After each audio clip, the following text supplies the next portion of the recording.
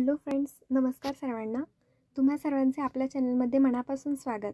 आज आपण corporate accounting paper second म्हणजेच SY BCom सेमिस्टर 4चा सिलेबस पाहणार आहोत. तसेच फर्स्ट टॉपिकमधील इम्पॉर्टंट पॉईंट्सवरती चर्चासुद्धा करणार आहोत, जेणेकरून प्रॉब्लेम सॉल्व करण्यासाठी अडचणी येणार नाहीत. तर आपण सुरुवात करूया. हा आपला सिलेबस आहे. Corporate accounting paper second syllabus. Unit first, profit और loss prior to incorporation. Unit second, valuation of shares. Unit 3, accounting for liquidation of companies. And unit 4, store accounting with practical using tally ERP 9. आता आपण first टॉपिकमधील महत्त्वाचे points discuss करूयात. Topic first, profit और loss prior to incorporation. Introduction. Profit or loss before incorporation means profit or loss of earned before the registration of company. Any profit or loss to which the company is entitled or liable before its incorporation is termed as profit or loss prior to incorporation and it is capital in nature. म्हणजेच company register होण्यापूर्वी company जो काही profit और loss कमवते और मिळवते तो म्हणजे प्रॉफिट प्रायर टू इनकॉर्पोरेशन. आपण एक एक्झाम्पल बघूया. For example, the existing company purchase it's business on 1 April 2019 and it gates certificate of incorporation. It means company register होते कधी? on 1st July 2019. 1st July 2019 to 31st March 2020 is called profit after incorporation. Being a capital profit is not available for distribution as dividend. Hence, the total profit on during the year is split up into two periods, that is prior to incorporation and after to incorporation. म्हणजेच company purchase झाली 1 April 2019 मध्ये आणि तिचे registration म्हणजे incorporation झाली 1 जुलै 2019 आणि आपलं accounting year हे असतं 1 एप्रिल 2019 ते 31 मार्च 2020 असे येईल. म्हणजेच 1 जुलै 2019 ते 31 मार्च 2020 हा आपला पिरियड झाला प्रॉफिट आफ्टर इनकॉर्पोरेशन आणि 1 एप्रिल 2019 ते 1 जुलै 2019 हा पिरियड झाला प्रॉफिट प्रायर इनकॉर्पोरेशन म्हणजे प्रायर प्रॉफिट इनकॉर्पोरेशन. आणि इथे लास्ट सेंटेन्सप्रमाणे टोटल प्रॉफिट हा वर्षामध्ये 2 पिरियड्समध्ये स्प्लिट होतो म्हणजे विभागला जातो. तोच म्हणजे that is prior to incorporation आणि आफ्टर टू इनकॉर्पोरेशन म्हणजे कंपनी रजिस्टर झाल्यानंतरच्या पिरियडमध्ये आणि आधीच्या पिरियडमध्ये. आता आपण इंट्रोडक्शन पाहिली. आता त्यातील इम्पॉर्टंट पॉईंट्स पाहूया. Point A, prior period. Prior period म्हणजे काय हे? It is the period of the year before registration of the company.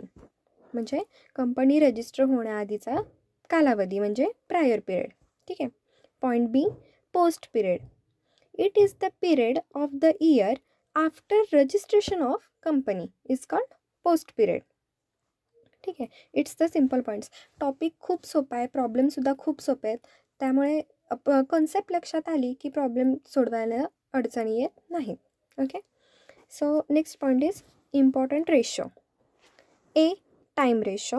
B, sales ratio. C, direct in prior and D, direct in post. इथे आपल्याला प्रॉब्लेममध्ये जे items असतात ते time ratio, cells ratio और डायरेक्ट इन प्रायर और post अशामध्ये divide करायचे असतात. सो त्याची लिस्ट, त्याचं एक्सप्लेनेशन पाहूयात. A, time ratio or fixed time. Prior period means time before registration and post period means time after the registration. हे आपण वाक्यात पाहिलंच आहे. याचाच अर्थ टाईम रेशो आपल्याला शब्दावरूनच कळतं की पिरियडमध्ये आपल्याला घ्यावा लागणार आहे. इथे एक एक्झाम्पल दिलं आहे. प्रायर पिरियड आहे 3 months अँड पोस्ट पिरियड आहे 9 months. त्याचा रेशो कसा येईल? 3:9. त्याचा जर आपण भाग लावला तर 3 1 जा 3, 3 3 जा 9. सो संक्षिप्त रूपात time ratio is equal to 1:3. असा एकदम सोपा आहे. आता यामध्ये कोणत्या आयटम्स इन्क्लूड होतात त्याची लिस्ट आपण पाहूयात. Okay. Items allocated to time ratio: rent, rates and taxes, insurance, electricity, salary to office, sundry expenses, general expenses, office expenses, telephone charges, printing and stationery, postage and Telegram, traveling expenses but not related to sale, repairs to building, bank charges, depreciation, administrative expenses, etc. यातील जर items आले प्रॉब्लेममध्ये तर ते आपण time रेशोच्या under calculate करणार आहोत. ठीक आहे. आता आपण सेल्स रेशो ही कन्सेप्ट पाहूया. बी. Cells ratio. Cells before the registration of company is non as prior cells ratio. म्हणजेच कंपनीच्या नोंदणी अगोदरचा जो सेल झालेला आहे तो म्हणजे प्रायर सेल्स रेशो. आणि cells after registration is non as post cells ratio. म्हणजेच कंपनीच्या नोंदणी नंतरचा सेल झालेला आहे तो. ॲज अ एक्झाम्पल आपण एक बघूया.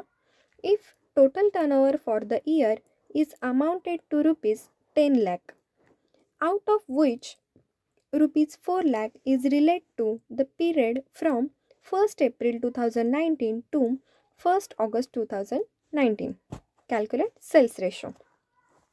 आता इथे आपल्याला लक्षात येतं अकाउंटिंग इयर आपलं 1st April 2019 to 31st March 2020 पर्यंत आहे. बट इथे आपल्याला 4 लाख जो सेल दिलेला आहे तो 1st April 2019 to 1st August 2019. म्हणजे आपली कंपनी ही इनकॉर्पोरेट 1st August 2019ला झाली. म्हणजे आपला हा प्रायर पिरियड झाला. ठीक आहे. नेक्स्ट स्लाइडला आपण पाहूयात. Sale from 1st April 2019 to 31st July 2019. म्हणजेच हा प्रायर पिरियड झाला ज्याचा सेल आहे 4 लाख. आता उरलेल्या पिरियडसाठी जो सेल असेल तो आपण 10 लाखमधून मायनस करणार. म्हणजेच sale from 1st August 2019 to 31st March 2020 that is the post period is equal to 6 lakh. आता हे 6 लाख आले कसे तर 10 lakh minus 4 lakh is equal to 6 lakh. So post period sale is 6 lakh. याचा ratio 4 lakh is to 6 lakh. We know that how to calculate the ratio. 0 0 cancel remains 4:6. आपण भाग लावल्यावर 2:3. Simple आहे. आपल्याला रेशो कॅल्क्युलेट करता येतो. Cells ratio is equal to 2:3. अशा इतक्या सोप्या पद्धतीने आपण सेल्स रेशो कॅल्क्युलेट करणार आहोत. आता याच्या अंडर कोणते आयटम्स येतात हे आपण पाहूया. Items included in cells ratio: advertisement, publicity charges, carriage outward, freight outward, bad debts, discount allowed, commission, delivery van expenses, variable of distribution expenses, sales promotion expenses, allowance to customer, packaging charges, godown rent, free sample given, expenses incurred for after sales service, storage, selling commission etcetera. यातील items आले तर आपण cells रेशोच्या under calculate करणार आहोत. आता आपण direct in prior he concept पाहूया. Concept C. Direct in prior: the expenses or income which not incurred for the company should be recorded or charge in prior column. म्हणजेच जे expenses or income हे कंपनीसाठी झालेले नसतात ते आपण प्रायरच्या कॉलममध्ये लिहिणार आहोत. ठीक आहे. In other word, the expenses which only recorded to the partnership firm, soul traders, HUF, should be recorded in prior column. It include partners commission, sole traders salaries and interest on partners capital account.